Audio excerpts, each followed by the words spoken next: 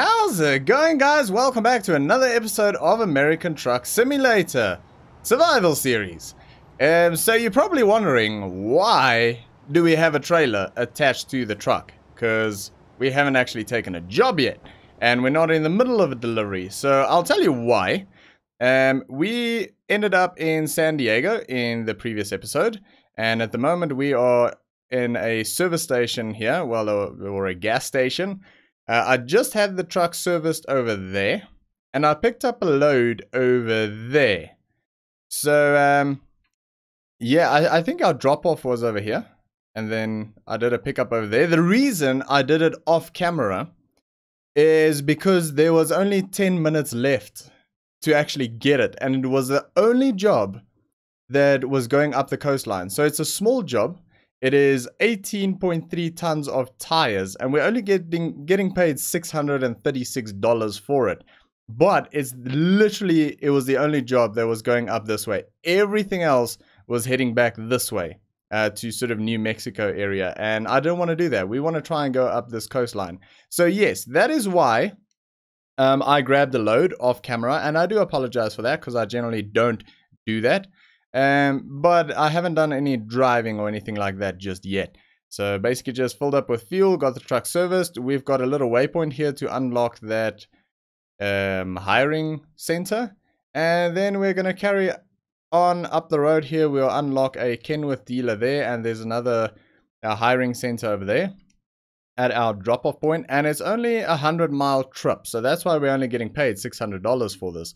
But the idea is basically just to get up to Los Angeles and grab another job out of there. So yeah, we're going to get straight on the road. And this should be a good one. It should be a quick one. But it should be good. These are all new roads.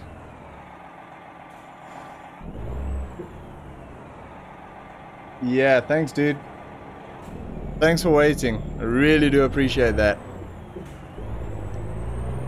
So yeah, this is going to be mostly new roads. Well, actually, I think it's going to be all new roads. I don't think we've driven around here just yet. Go straight. Which is going to be cool. Looking forward to it. And yeah, hopefully we can see some of those coastlines. That'll be fantastic. That's the whole point, is to get some really, really good scenery out of this, hopefully.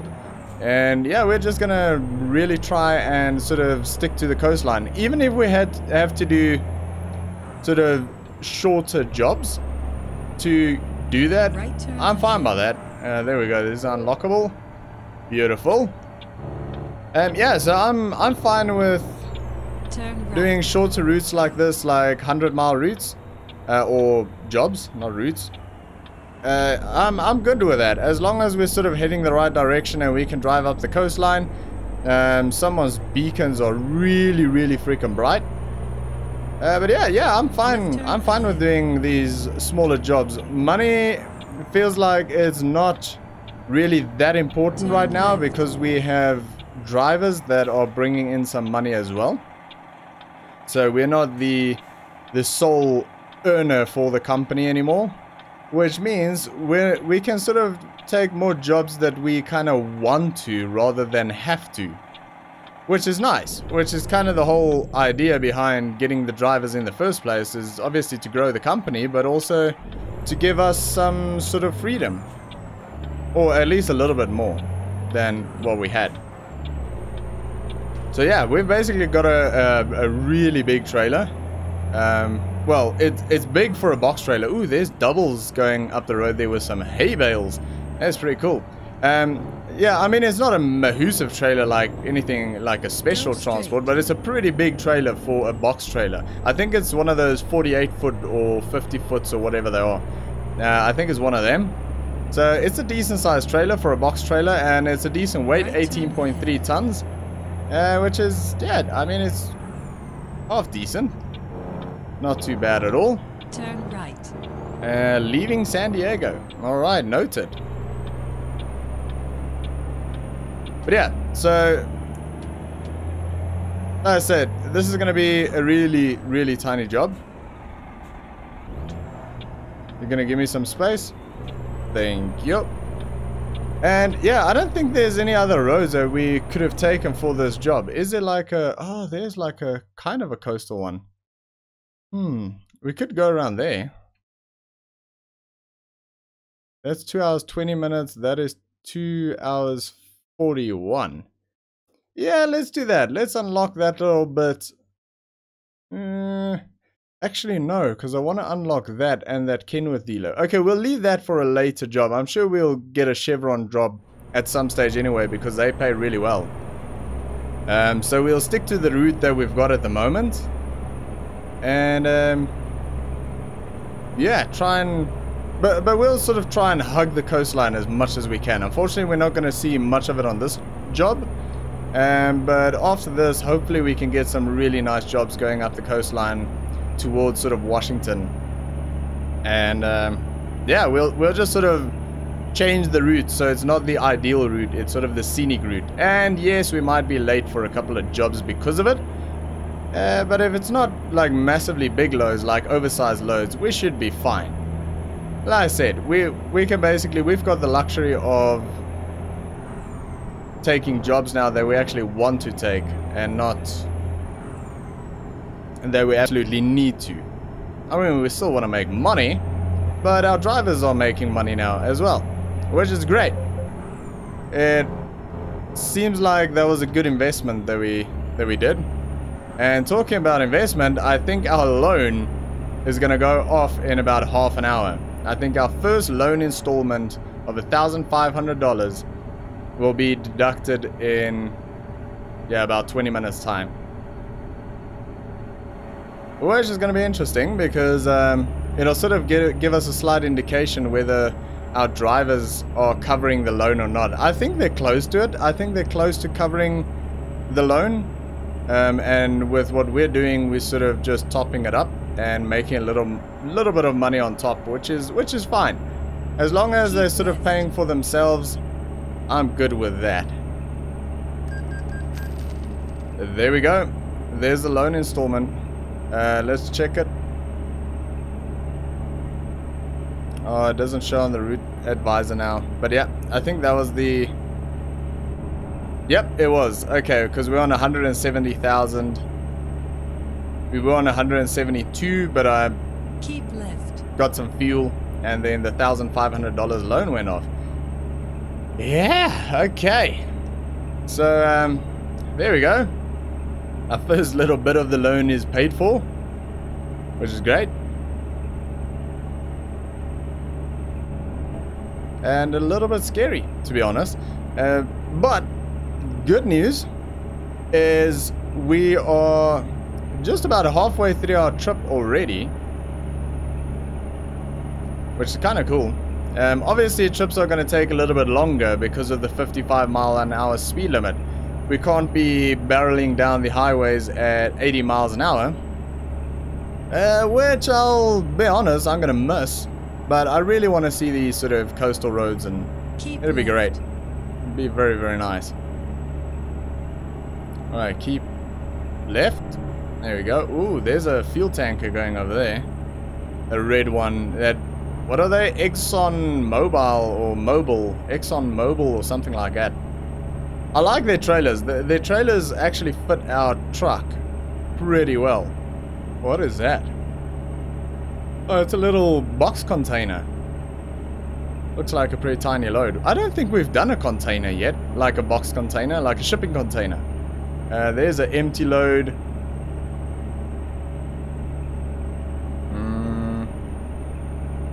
That was that a BP? I think that was a BP. Probably petrol or diesel or something that he's got going. There were some cables that I just saw, those big cables. They're pretty damn heavy, those cables.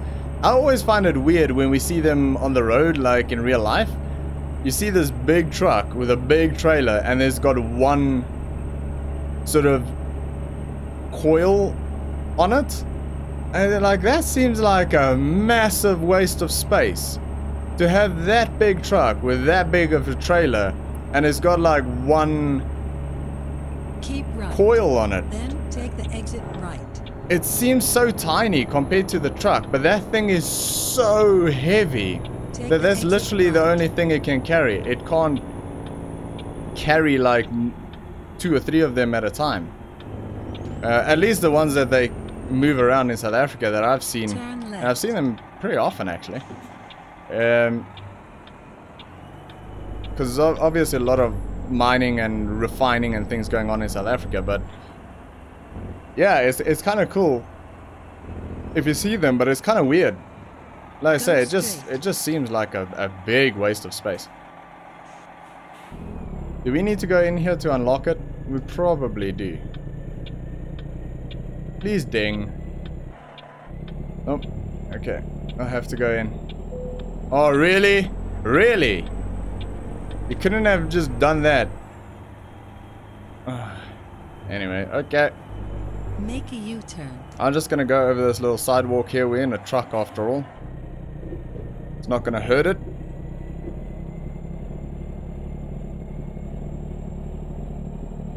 And now we're gonna get a red light as well. So now I have to sit and wait.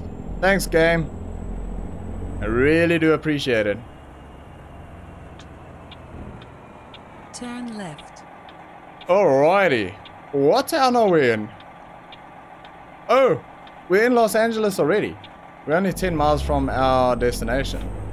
Wait, what? Oh, come on. That took so long to change that I thought I'm sort of way ahead of the gun here, but nope.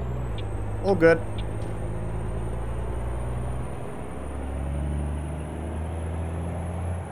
That's a multi-story parking. That's pretty cool. We only have like those multi-story stuff at like train station and bus stations. Well, the like 3 train stations that we've got Go straight. that you would actually dare use. Well, that's a story for another day. But yeah, otherwise we've only really got those multi-story stuff at airports.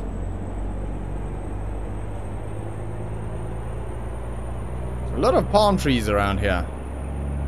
And I think we're actually driving straight through to the coastline, so we might actually see the beach, or at least the ocean. Go straight. I'd be happy just seeing a massive body of water here.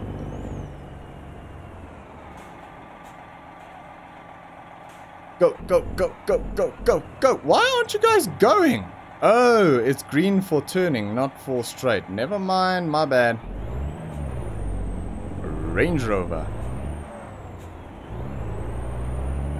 I would really, really like a Range Rover one day. I just like them. Well, I suppose no one would say no to one. Well, maybe, I don't know. I just like them. Go Although, straight. I don't know, I've got an opinion here. And you know what? Why not? I've got 6 miles to give my opinion. I think there's a difference between SUVs, and there's a class short in SUVs. You should have a SUV, and which is sports utility vehicle, and then you should have an OUV, which is off-road utility vehicle. Because I drive what is effectively an SUV in real life. And it's a big 3.5 ton, 3.2 liter turbo diesel Mitsubishi Pajero. And that thing is an off-road utility vehicle. Because that thing is an absolute beast off-road. It's got center differential, it's got rear differential, it's got low range, it's got crawler gear. I mean, that thing has got just about everything you need to do proper off-roading. The only thing it hasn't got, but you can add it quite easily, is a front-locking differential. But it doesn't actually need it. That thing is an absolute machine off-road. Where something like a BMW X5 is not a machine off-road. Go In fact, straight. you'll get stuck in your driveway if there's too many leaves on the ground in fall. So, great vehicles, very, very nice vehicles. I don't have a problem with them. I'm just saying, they're not in the same class. I mean, I would not take this Range Rover that is next to us over here, which is very beautifully on display. I would not take that to Botswana or Namibia on a 2-week off-road adventure. I would take my Pajero though. And I would take a Land Cruiser VX. I would take a Toyota Fortuner. Although I don't think many of you would know what a Toyota Fortuner is. Or a Fortuner, as some people call them, but it's a Fortuner. Because I don't think many places in the world has them. I think the UAE has them and South Africa has them, but I've never seen them anywhere else. I know the States don't have them and Europe don't have them. I don't know about Japan. They might have them, but I'm not sure. I don't think I've ever seen one like on shows or on YouTube or anything where people visited Japan. So as far as I know, it's only South Africa and the UAE that has Toyota Fortuners. And then the Toyota Prados, they're very good as well, which is a slightly bigger version of the Fortuner. And the Prado is sort of the same class as the Mitsubishi Pajero. But things like that, those things are off-road utility vehicles. And that's what they should be classed as. Because they do a different job than a normal SUV. They are a lot more capable off-road than something like a Range Rover or a BMW X5. Okay, I changed lanes and now it just goes back in. I mean, I know Range Rovers are pretty decent off-road. I'm not saying they're not. X5 BMWs, I kind of know that they're pretty terrible off-road because I know a few people that actually drive them. And they're not great off-road, they're really not. But a lot of it's down to the tires. But I mean, you can't go put big knobbly tires on a BMW X5 or a Range Rover. It'll look ridiculous. Where you can't really... Well, you can put like low-profile tires on a Mitsubishi Pajero, but that looks ridiculous. I've seen it. It looks terrible.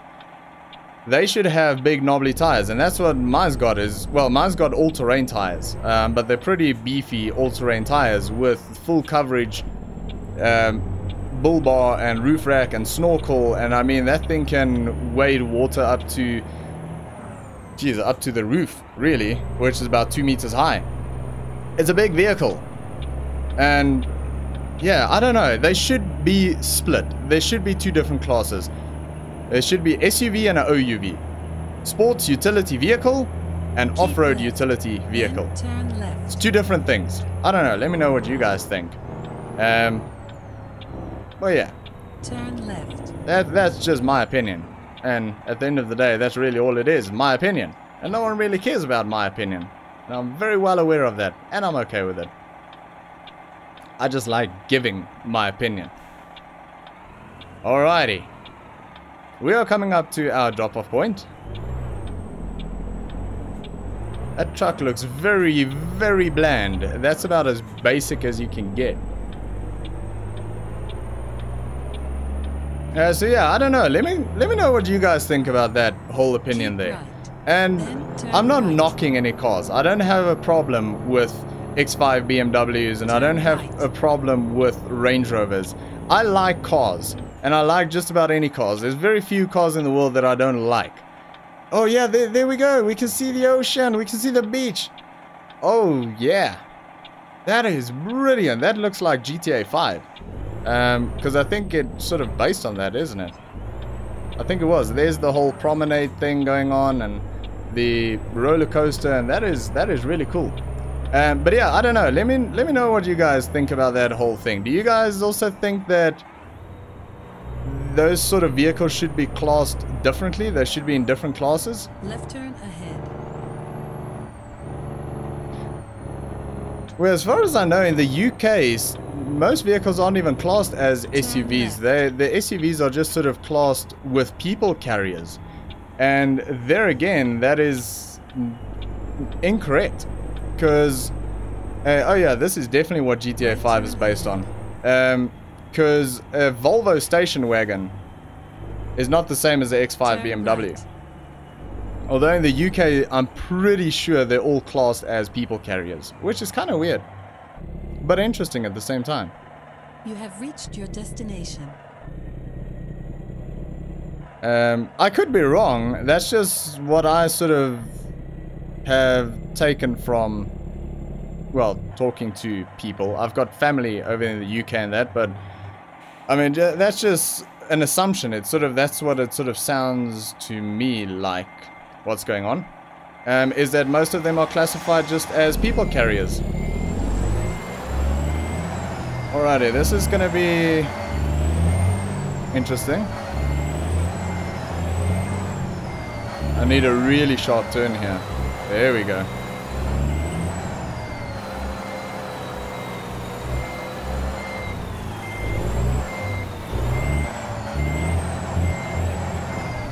There we go.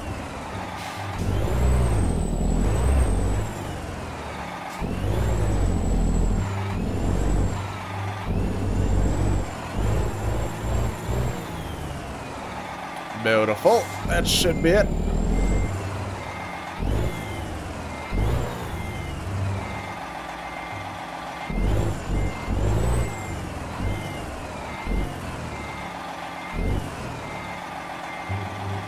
A little bit over to the side, but should be okay. Very nice.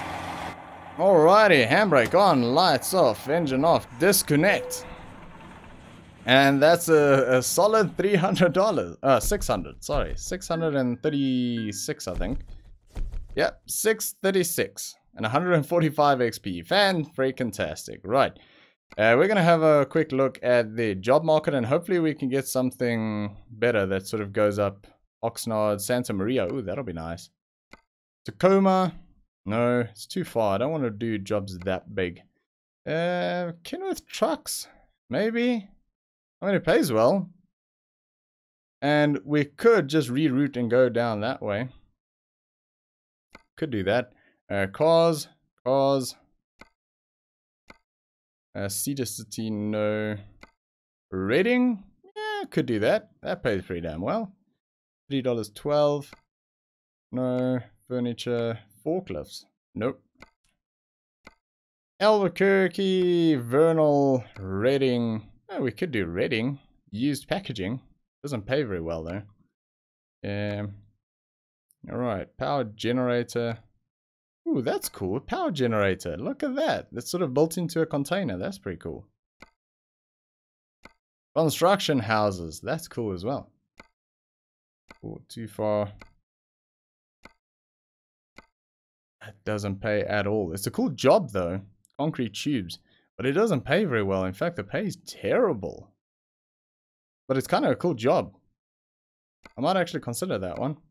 But so far, Kenworth Trucks seems to be the most likely option. There we go. And we've got 7.5 hours to get there. But we're going to look at that in the next episode. I was actually hoping to grab another job in this episode, but it took a little bit longer than expected to get here. But anyway, that's going to be it for today, guys. We'll grab a job in the next episode. It'll probably be those trucks, but we'll just have to wait and see. But anyway, thanks for watching. I hope you enjoyed this episode. If you did, make sure to smash that like button, and I will see you all next time.